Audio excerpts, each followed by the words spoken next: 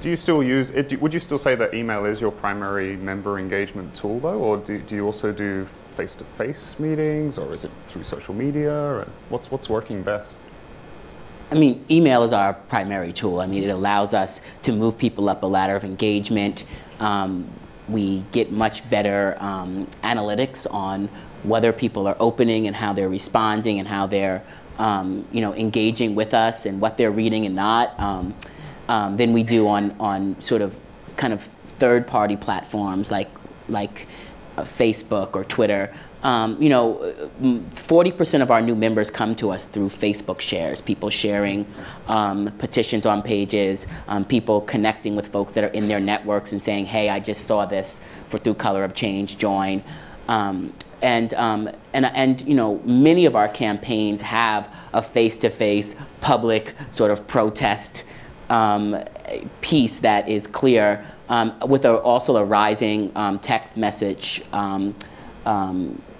community within our network. And within each of those sort of areas of influence, the demographics look different, how we're communicating, what we're asking people to do, when we're asking them to do something is different as well. And so as you sort of expand the number of platforms that you're operating on, you have to also expand your capacity and to be able to do it effectively.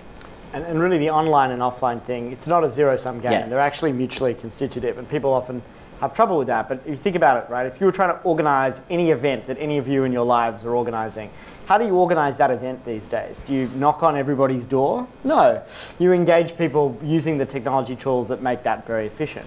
So this strategy of building a big funnel in, a big community online, and then identifying the people who are prepared to meet offline is the logical strategy for our times, right?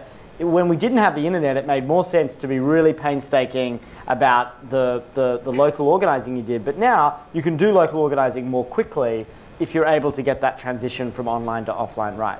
But rather than being like opposites or poles or choices, they're really natural adjuncts of the same strategy. And there's, and just to piggyback on that, right? There are still questions and things we have to be really concerned around the digital divide and access to the internet. And so, we've actually been, playing with a number of different models to deal with the fact that not everyone has the access to the internet and not everyone is on the internet, right? And so, for instance, we were working on a criminal justice issue around closing a youth jail with some partners in Mississippi and in Louisiana. And what we've done is we've worked with organizers, those local groups, to get the petition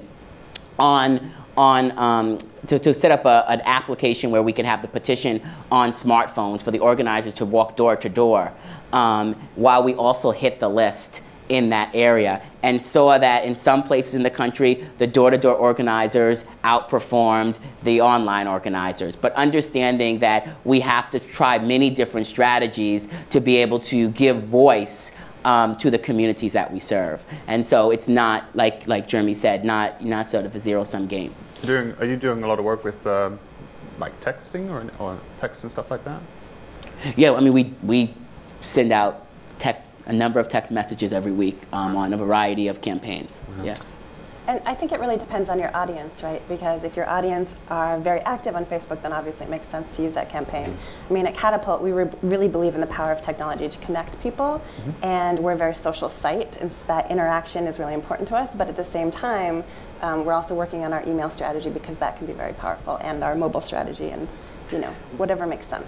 To give you a quick example of an interesting new mobile technique globally, text messaging isn't working that well, in my view, in a lot of places.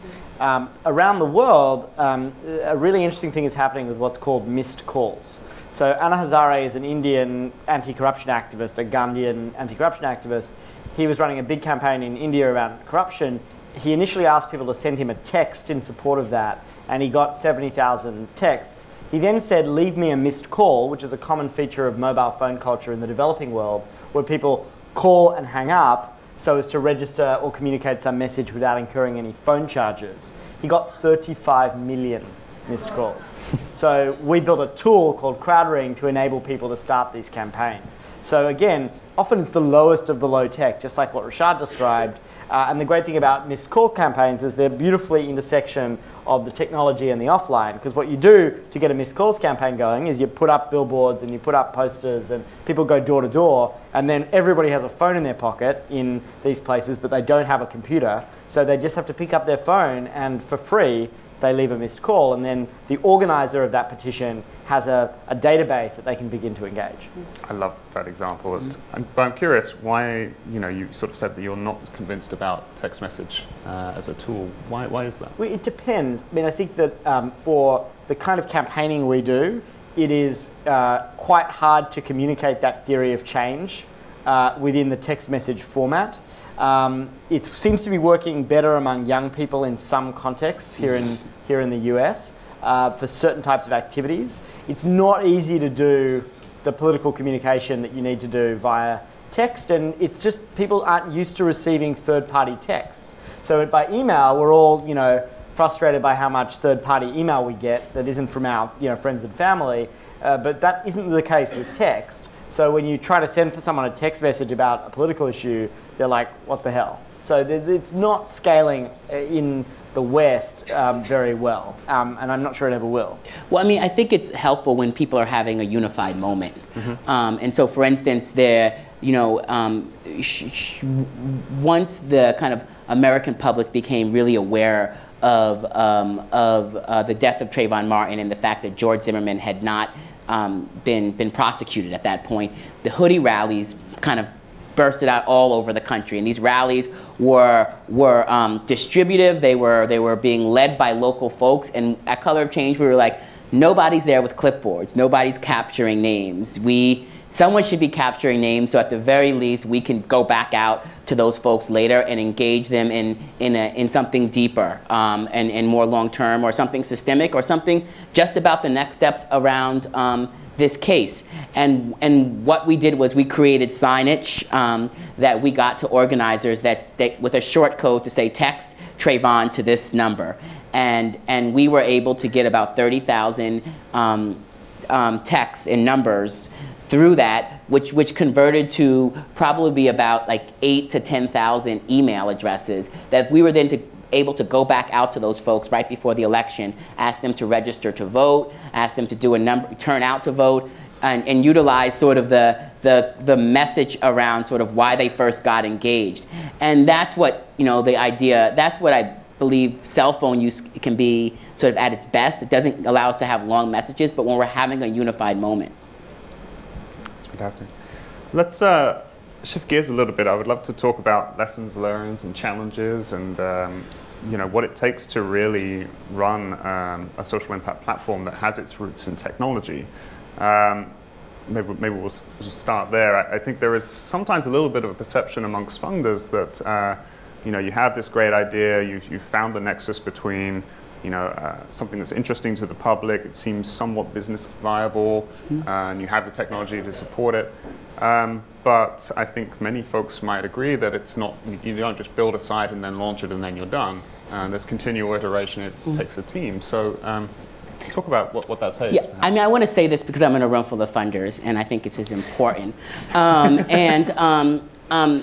Color of Change would not exist if one of our co-founders, James Rucker, wasn't a millionaire.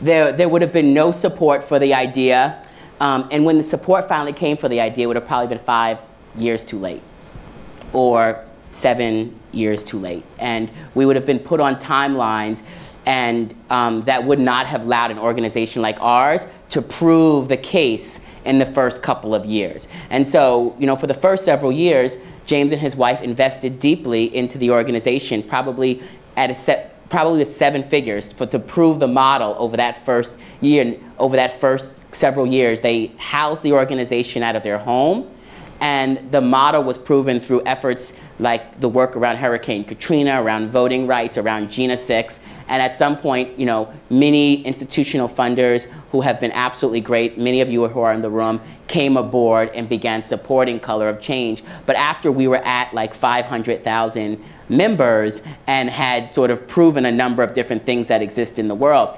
And so I say that to say that I'm not making a case for kind of throwing metrics out the door or evaluation or any of those things that sort of help us kick the tires on smart thinking and strategy. But what I am saying is when we think about sort of what are the next big things that are going to move us forward and give us the type of power to face down corporate and government power that's becoming much stronger and much more impactful in our daily lives, and the fact that when we look across a series of indicators, the lives and challenges of the communities that I serve, the numbers are not necessarily getting better. And we can't keep doing things the same way. And so the question is like, you know, where do the resources come from to make that happen? And how do we support innovative ideas that take us to the next level? I oftentimes get asked to go and speak about the work that I did at GLAAD, the Gay and Lesbian Alliance Against Defamation. And I was the head of programs there for a number of years. And people always ask, like, GLAAD's work in Hollywood and how impactful it was and how people can have this experience. Like, I started seeing gay people on TV, and then I was able to talk about it with people at home who never wanted to talk about gay people. And we saw this tremendous progress. The vast majority of that was supported by individuals, largely folks who had access to capital, who were funding GLAAD at $1,000 to $2,000 to $3,000 a year out of their own pocket. Not all of our communities have that type of resource to sort of create the type of long-term strategy that made GLAAD really effective. And so we just have to ask ourselves the questions when we look at models that have been successful, like a Color of Change or like a GLAAD or other organizations, and we think about how do we replicate that. It's not just replicating the work, but it's also replicating some key things that happened along the way that allowed for organizations to test out, to try, to be innovative, and to fail in a culture that oftentimes you get 1 year to try to make a dent on a 400-year problem. Mm-hmm.